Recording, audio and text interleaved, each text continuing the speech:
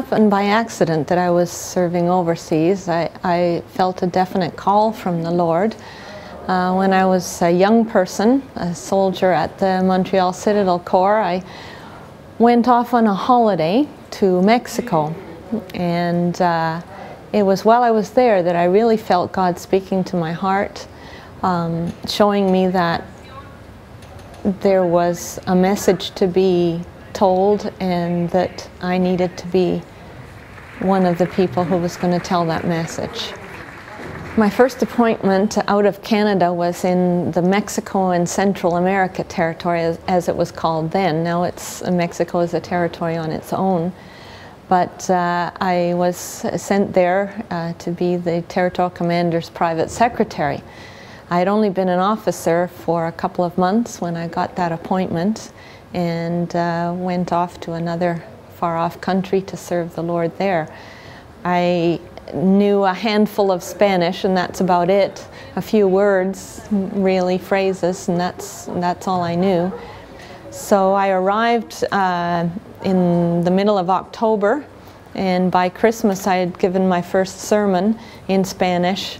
And a couple of months later, one of the two people on headquarters who spoke English was moved away and replaced by someone who spoke only English and needed to be translated, and I was it. So the Lord really worked a miracle in my life in teaching me the language. What are the challenges of being a Canadian overseas? Well, first of all, most people don't think of you as being Canadian. They think you're probably American. So the first thing is trying to allow them to see that we come from a very different culture and a very different way of life. The other challenges include things like learning to navigate different processes. Nothing works quite the same as it does at home, and that doesn't mean it works better at home or better here. It's just different, and you have to learn how to cope with those kinds of things.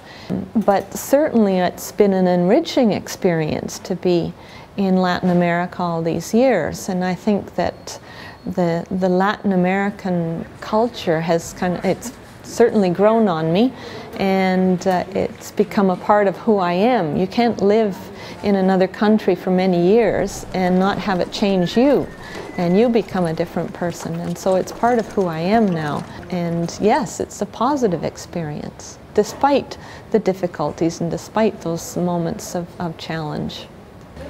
I think it's important to the internationalism of the Salvation Army. We have a wonderful international family, but it's only by living in different countries and sharing with each other on a daily basis in the work that we do that we really develop that internationalism.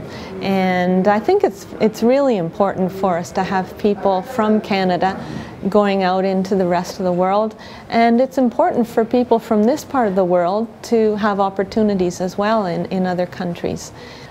Así que muchas gracias, Canadá y Bermudas, por todo el apoyo que nos dan aquí al territorio este de Sudamérica.